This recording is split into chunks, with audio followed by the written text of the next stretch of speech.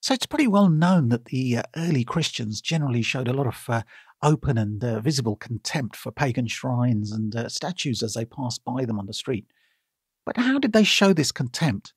Well, in this video, I'll discuss some rather interesting descriptions left by the Emperor Julian in a letter to a pagan priest regarding or his visit to some pagan temples which were still standing in his time, and his description of the kind of ritual show of distaste that Christians made as they passed these places. It's a fascinating glimpse into the last few decades of pagan worship as it was being banned throughout the empire in the 4th century, and the way the Christians were behaving towards their pagan fellow Romans now they had the power and control of the state. A quick introduction on Julian himself. Julian, or Julian the Apostate as he was later called, happened to be the last pagan to rule the empire. He was only on the throne for 2 short years, being made emperor at the age of 30 in the year 361 AD, and he died before his time in an ill-fated expedition against the Persians. But in those 2 years, he made his mark on history, being a throwback to previous philosopher-emperors like Marcus Aurelius, for example, in an empire that was fast approaching its twilight period. Julian had been brought up as a Christian, but preferred the pagan Hellenism and philosophy of the Greeks, and rejected Christianity by the age of 20. He kept his pagan sympathies and feelings secret, though, and this was to prevent getting estranged from the rest of the imperial family, which was now entirely Christian and increasingly intolerant of pagan values.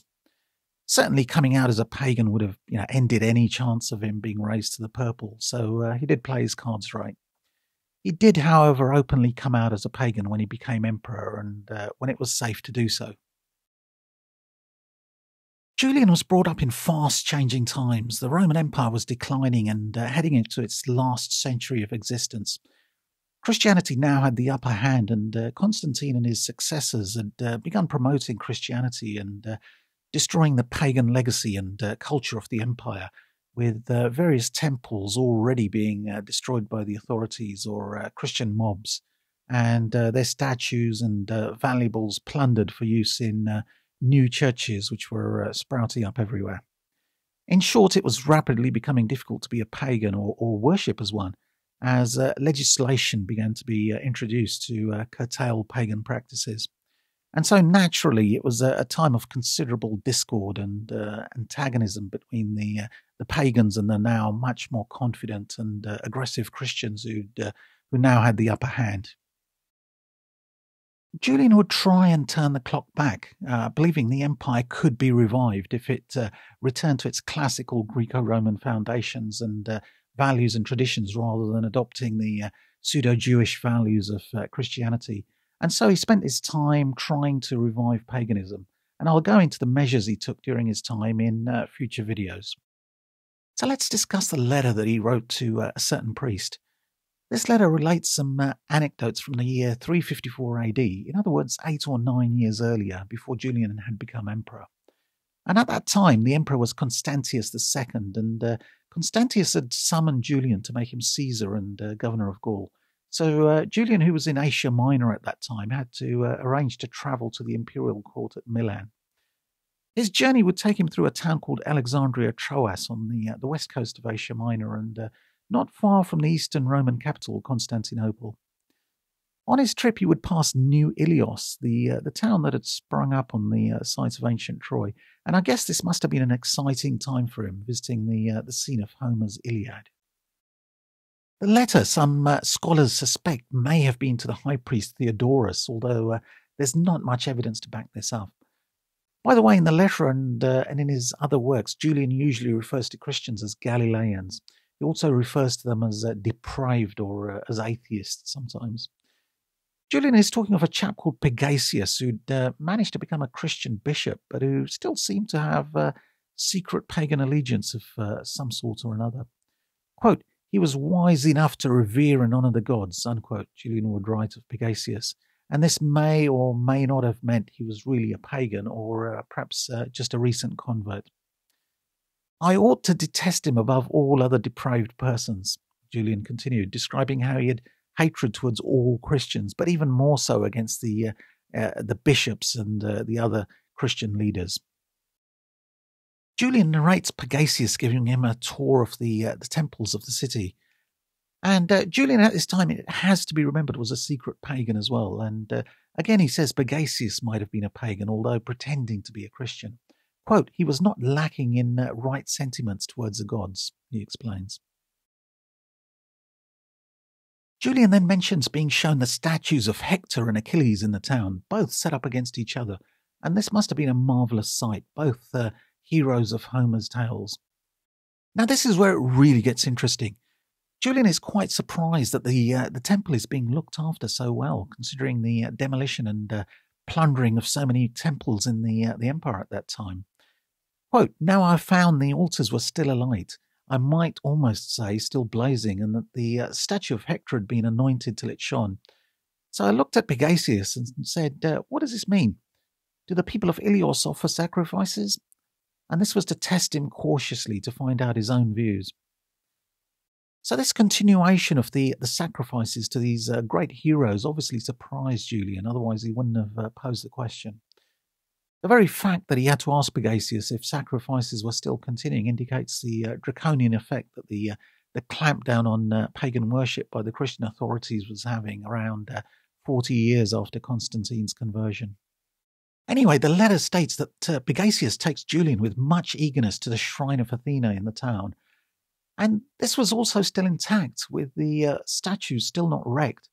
Again, this must have surprised Julian. However, it's noticeable that Julian mentions no worshippers or throngs of devotees visiting the place, and therefore the impression one gets is that these temples, though intact and functioning, were just not being visited by the masses anymore. But here's the important part. Julian describes the kind of ritual contempt and theatrics the Christians tended to show when passing pagan shrines or seeing pagan idols, but which Pegasius noticeably didn't display. Quote, nor did he behave at all as those impious men, meaning Christians, do usually. I mean when they make the sign on their impious foreheads. Nor did he hiss to himself as they do.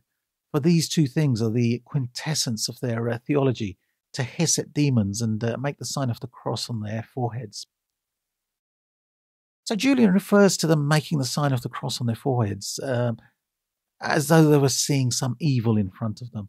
But the more unfriendly action was for Christians to hiss at the shrines or idols as if one would at demons. And of course this was the early Christian view anyway, that the old Greek gods were actually demons in disguise, fooling people for many centuries into following them. Pegasius seems to understand the reverence the pagans give to Achilles. Quote, is it not natural that they should worship a brave man who was their own citizen, just as we worship the martyrs? Now, the analogy was far from sound, but his point of view and intentions were those of a man of culture, if you consider the times in which we then lived. So Julian here takes a swipe at the more rougher, uncultured times of the 4th century compared to the more tolerant pagan centuries of the past. Julian then goes on to explain that the Temple of Achilles, which had, as far as he knew, been pulled down by the Christian authorities or the local Christians, was actually still intact. Pegasius, he says, quote, approached it with great reverence. I saw this with my own eyes, and I have heard from those who are now his enemies that he also used to offer prayers to Ilios and worship him in secret. So here we have a man who seems to have converted to Christianity under the duress imposed during those days by the Christian authorities or social pressure, and had become a bishop no less, but nevertheless still seemed to be a secret pagan. And because of his pagan sympathies, the man had obviously made enemies, essentially the Christians of that time, who saw that he had reverted to paganism. But Julian was prepared to accept him as a like-minded person, as he writes. Julian also finishes his description of his visit with some wise words. He says that these people who may have converted under duress or the pressures of the time must be accepted back into the pagan fold with no suspicions being cast on them. Quote, if you care at all for my wishes, you will honour him not only but any others who are converted, in order that they may more readily heed me when I summon them to good works, and those others may have less cause to rejoice. But if we drive away those who have come to us of their own free will, no one will be ready to heed when we summon. So in other words, he's probably talking about the general masses who had converted nominally due to pressure from the authorities and the Christians, but might be ready to come back into the pagan fold if they were accepted with open arms rather than suspicion. So it's a fairly short but very interesting letter, and I include the full text in the description below. It's a good indicator of the the fearful and uncertain atmosphere prevailing at that time when pagan temples were being pulled down by the locals and Christian authorities, and even someone in the imperial family was unsure which shrines were still up and which weren't. It's also a good indicator of the ritual abuse that the pagan shrines and statues of the gods and heroes of the ancient world were being given by the local Christians. The obligatory hissing and making of the signs of the cross as they passed by the temples must have been an uncomfortable sight to watch for the pagans of the time. Today you can visit the ruins of Troas, of course, and then make your way further up the coast to the ruins of Troy, essentially walking in the footsteps of the Emperor Julian. But it's anybody's guess what happened to these marvellous statues of Hector and Achilles and the goddess Athena. Anyway, that's it for now. Hope you liked the video, and if you do consider giving it a like and subscribing to the channel.